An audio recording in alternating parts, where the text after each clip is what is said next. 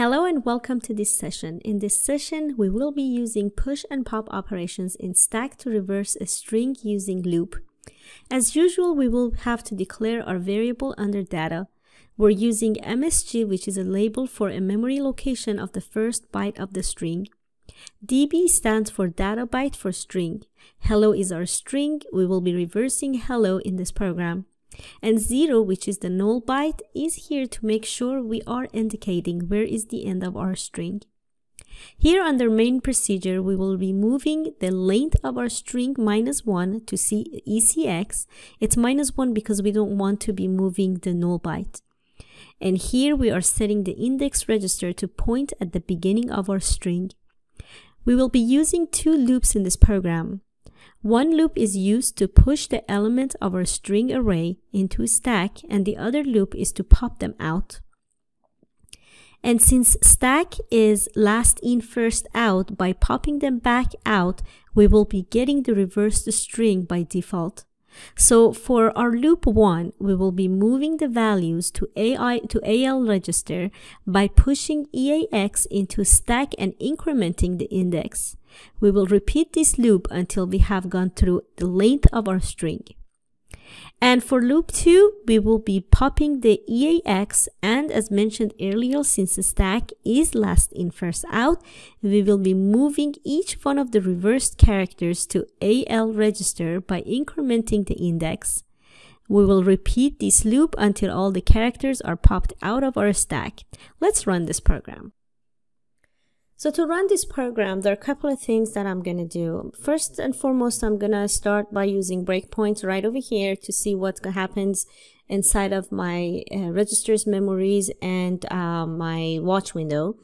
And what I'm going to do, I'm going to use the local Windows debugger to be able to see what's going on in there. Right over here, I would like to point it to the message that I have up there, the hello. So what I'm going to do, I'm going to use the and sign with MSG. That's the variable I used.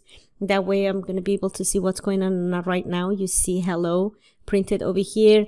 These numbers are the hexadecimal values equivalent to the ASCII code of capital H, capital E, capital LLO. So capital H is 48 and so on and so forth. Now for watch window, I'd like to look at the value for a couple of different entities. So first I want to see what happens in the message. So I'm going to do the MSG over here and I want to see the changes. The next watch I want to have is for my EAX. And the next one is going to be my ESI, which is what I'm using to increment. I want to see what happens when we go through this program on every single one of these registers, and of course the message that I have up there, or the string that I have up there. So let's go ahead and run this program. We will be using F11 to run the program and go through it.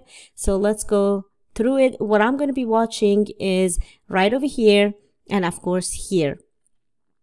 So we're going to go through it, the F11, and if you see the ESI starts from 0 and we're going to be incrementing by 1, and then every time we go through the increment, the value of EAX has to change to the hexadecimal value of this ASCII code. So for example, right now, by going through it, EAX we should be able to see 48 right over here, which is the capital H. All we're doing right now is we're pushing every single one of these characters into a stack. So let's go through it real quick and see what happens to these values. So right now we have the 48, so H is pushed into a stack right now. We're going to increment ESI, so the ESI should be 1 now. As you can see, it is 1. And next we're going to repeat the loop again, and we should be able to see 45 now. So there it is, 45. We're going to increment ESI again. Now ESI is 2. We're going to go back again. Now the EAX is 4C, which is equivalent to capital L. We're going to go through it again, increment it. Now that's 3, another 4C.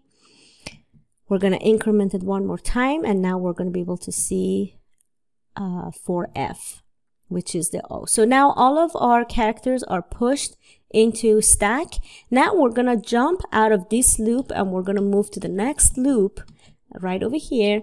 And this loop is going to pop them out. And again, as I mentioned before, since stack is first last in first out, we're going to be able to see that it's going to pop them out in a reverse order, and that's exactly what we want. So we're going to start popping them. Just focus on ESI and EAX, and of course in the memory windows over here right now, we're going to start reversing this. So 48 is going to change to 4F, and so on and so forth. So let's take a look at it. There we go. Now it's 4F. ESI is starting with 0. Now we're going to increment it by 1. So ESI is 1 now, and then EAX is 4C. So it is reversing this string. So let's take a look at it now. It's 3 and 4C. ESI is 4 and EAX is 45.